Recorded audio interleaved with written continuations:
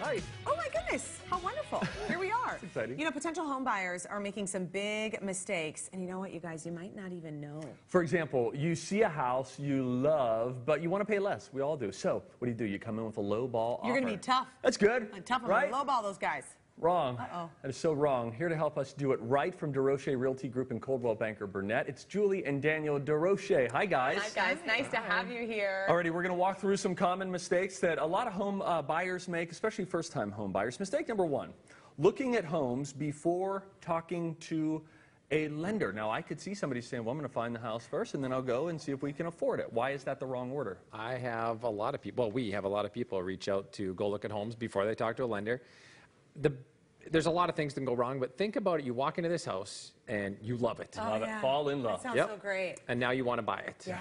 Well, without money, you can't do that. Yeah. True. And unless you have all the cash to buy it, no seller is going to look at your offer and take it serious. So you have to talk to a lender first. You have to get pre-approved, or you can make the offer, but nobody's going to take it serious. Plus, you should just set your sights on those little search things that you can't even look at the houses that are outside of your range because it just makes you so sad. It'll drive you bananas. Yeah. And the reality is, if you don't have that set up, if somebody else makes an offer, you're going to be behind and you're just not going to get the house. So take care of it first. But there's just as many lenders in this city as there are realtors and stuff like that. So find one that actually knows what they're doing, that's responsive, takes your call, replies to the emails.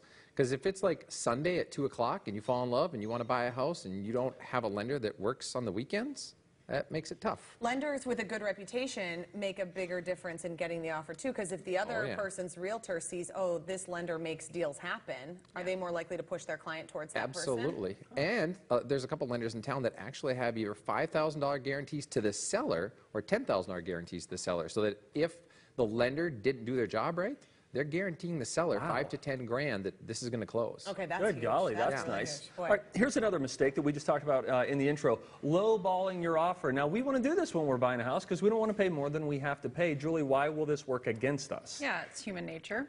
Right. Especially in this market. It may have worked in past markets, but it's really a seller's market right now. Yeah. So I have a lot of buyers, and they'll say, oh, I love the property, we want to make an offer, and I'll sit down with them, and okay, well, what do you want to offer? And it's like 40 grand low, and I'm like, yeah, we're not going to get it. It's first day on the market. And it really backfires. I think if they are insistent that we go forward with that offer, the seller gets frustrated. They don't think that they're serious, and they don't want to deal with them. And so that's when a seller won't even counter. They're more likely to say, we reject that offer, we're moving on. And what I've seen is if the buyer comes in reasonably, they're going to be able to negotiate a little bit maybe. Okay. But if they come in really low, I think they've put a really sour taste in the seller's mind about this buyer, that they're not legit. What if the house has been on the market for, I mean, you're saying a house has been on the market for a day. What if it's been on the market for 90 days? Do you have a better shot at coming in? Yeah, if it's been on for 90 days, you can come in lower, but you still don't want to be ridiculous. Well, and I agree with Julie, but Oh, this is getting good.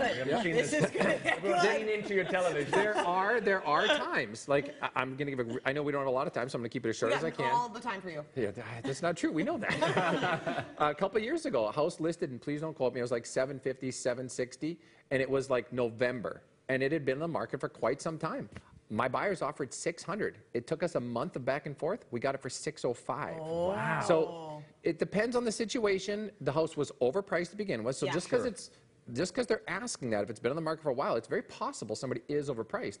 So you do need your realtor to do an actual analysis so that your offer is accurate. So it's not necessarily about lowballing or making an offer. Do the research and make an actual fair offer. That house was worth six and a quarter. Now sellers were moving to Florida for the rest of their lives, so we got it at just the right time.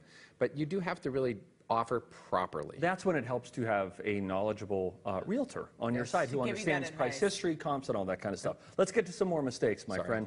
That was a mistake that you just made, Daniel, by the way. I know, I'm going to pay for it tonight. Neglecting to have an inspection. Now, a lot of people want to do that, right? To just sort of They're just fast-track excited. everything. We'll figure it out. It'll be fine. Yeah. And why is that a bad idea? Yeah, there's so many things. If it's new construction, typically you're going to be fine. But think about things that you can't see as a buyer. You know, things like the roof, up in the attic, behind the walls, like moisture damage. There's a lot. Septic systems, well systems, city sewers, inside chimneys. Like a sewer line can cost you 10, 15 grand. A chimney can cost you 10 grand. Oh, a bad roof, depending on the house, 10, 15, $20,000. Inspections are $500, $700, $1,000. for an awesome inspector. And the good ones, the ones that actually know what they're doing, they've got infrared cameras. They're going to get up and walk that roof. They're going to scope the sewer lines. They're going to get a camera up in the chimney. Unless you got all those tools and you really know what you're doing, don't overlook that. Hire somebody to do it. Okay, mistake number 4, paying too much attention to how things are decorated. Julie, this has to be a big one. When people walk in the door and they're like, oh my gosh, I hate those sofas. And you're thinking, the sofas are going with the people who are selling the house. Yeah, and I say I've talked more people out of buying a house for this reason than others, because they walk in and if it's really awesome, they fall in love with it, but they're not looking closely at, you know, how it's constructed, what the maintenance things need to be. The pictures we're seeing, those are the 2 same houses. You know, this house was Oh my before. gosh. It's just paint and furniture. So you're suggesting that it's not just what Elizabeth is talking about, oh my goodness, I hate that pink wall in the kitchen, but they see how beautifully staged it is and think, I want this house. Meanwhile, there's a crack in the ceiling that they don't see because of how nicely Furniture's situated going. everything Oh, is. Yeah. so it's so many tricky. people that they just overlook all the other stuff because they walk in and they're like, oh, I love it.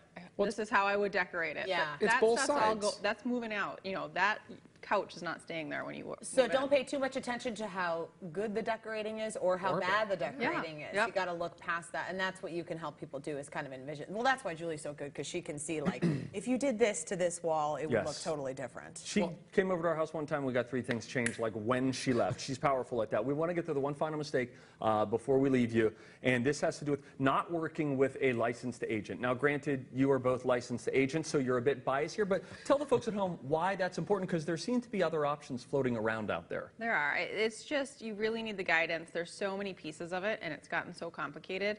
I mean, a purchase agreement now is, I think, like 70 pages long. With all the disclosures and stuff, Yeah, it gets so there, you yeah. need someone to advise you. And I think going back to the last one about, we are a objective voice when you're making an emotional decision. Yeah. So it's really good to have an expert that knows what they're doing. They're objective. They can talk about resale with you. There's just a lot of stuff that, as a buyer, you would have to understand on your own if you wanted to make a purchase on Are your you own. licensed in marriage counseling, too? Because I bet you We have to do a lot of are. that. We do a lot of that. That should happen. Right, that should be their housewarming gift and counseling. That's a good idea. Sessions. Thank you, guys. Good to be with Thank you, you. as always. If you want to avoid those common home buying mistakes, Julie and Daniel would love to help. You can head to TwinCitiesLive.com for a link to DeRoche Realty Group with Coldwell Banker Burnett. Very good. Big thanks to DeRoche Realty Group for sponsoring Twin Cities Live. Okay, after